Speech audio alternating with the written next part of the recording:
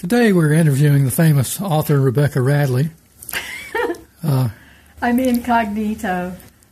Miss Radley, you're a famous author, aren't you? That's correct. That's correct. I thought you were because you have, I don't know, a certain je ne sais quoi, a certain look about you that you don't really find on most people. I can't. Maybe it's the nose. I'm not quite sure.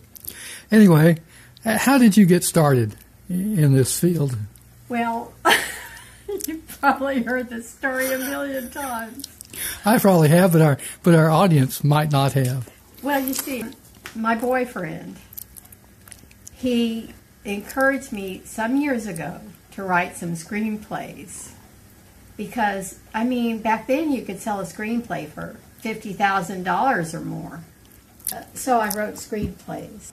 Well, they didn't sell. My boyfriend encouraged me a couple of years back to start writing, converting my screenplays into novels.